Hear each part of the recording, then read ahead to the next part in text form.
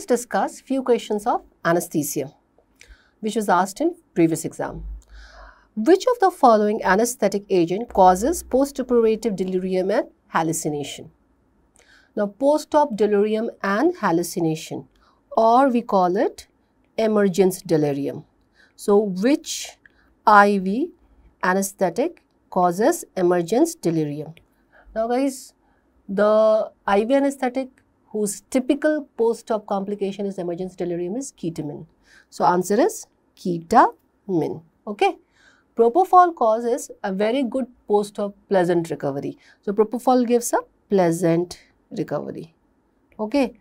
And ketamine produces delirium and hallucination. What happens with ketamine? The patient is associated post-op with visual, auditory, proprioceptive and confusional illusion, all kind of illusions. And because of these illusions, the patient becomes delirious. Onset more commonly immediate in the post-op period. You shift the patient and patient is delirious and can even occur up to 24 hours after ketamine administration.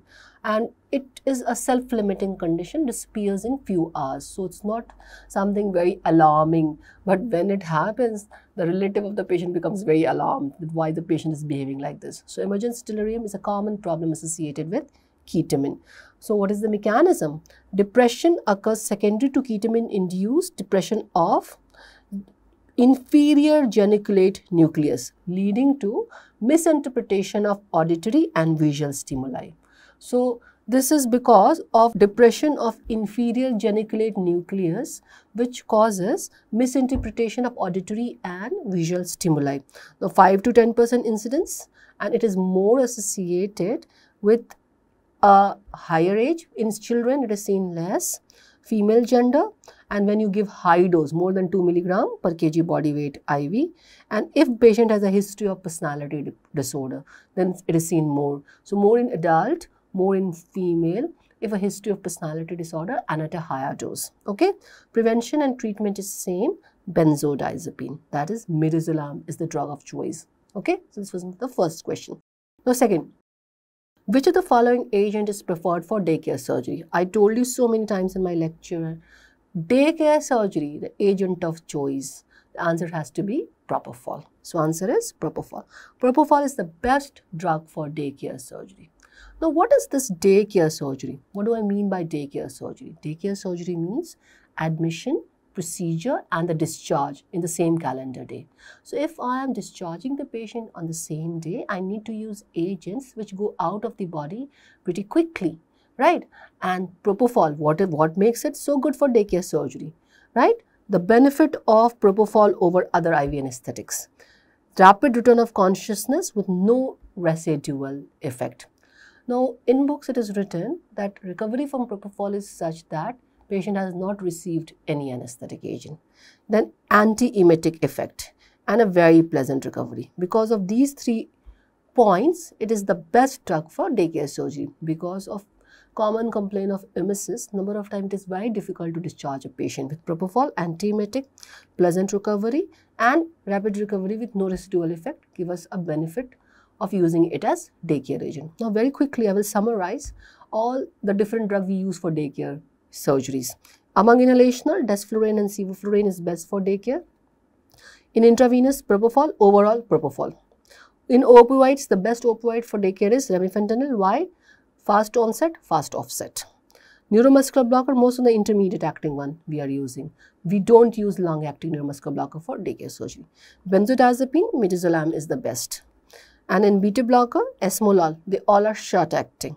And for vasodilator, again, the short acting with a very small half-life, nitroprusside and nitroglycerin are what we can use. So, these are the drugs during anesthesia we use for daycare surgery. Okay. Now, coming on the next question. What type of anesthesia is required for dental surgery? Now, for tooth extraction in dental surgery, mostly we go for the local infiltration, right? Now, local infiltration can be given by multiple ways. The options are field block, nerve block, infiltration, all of the above. Now, if you just see this image, right, what exactly is the difference between nerve block, field block and local infiltration. The first one, if I put the local anesthetic near the nerve trunk, then all the nerve fibers originating from it will get blocked. That's called nerve block. So we are giving at more higher near the nerve trunk. If I give local anesthetic around the area I want to block, we call it, right, we call it field block around the area. And if I put the local anesthetic near the terminal nerve endings, then we call it local infiltration, right? So nerve block is deposition of LA within the close proximity of main trunk. Field block, deposition around the area, right, in a diamond fashion. And local infiltration around the terminal nerve endings. All these are used for dental surgery, right? All three can be used for dental surgery. So all of the above would be the answer. Let me talk a little bit more about this field block. What exactly is the field block? In field block, local anesthetic is infiltrated around the border of the surgical field, leaving operative area undisturbed. It is around the operative area. In field block, we always add epinephrine to produce a vasoconstriction and prolong the duration. Remember, for nerve block, field block or local infiltration, addition of adrenaline is always good in 1 in 2 lakh concentration, right? 1 in 2 lakh concentration. Okay, so this is about our third question. So coming on the next question. A patient had an injury leading to massive blood loss resulting in hypotension. Patient requires rapid fluid infusion. Which of the following is most preferred intravenous cannula? So, massive blood loss, hypotension, and needs a rapid fluid infusion. So, definitely we would use a wider bore cannula to give fluid fast. So, among these, which is the widest bore cannula? Pink cannula is 20 gauge, orange is 14 gauge, grey is 16 gauge, green is 18 gauge. Which is the thickest?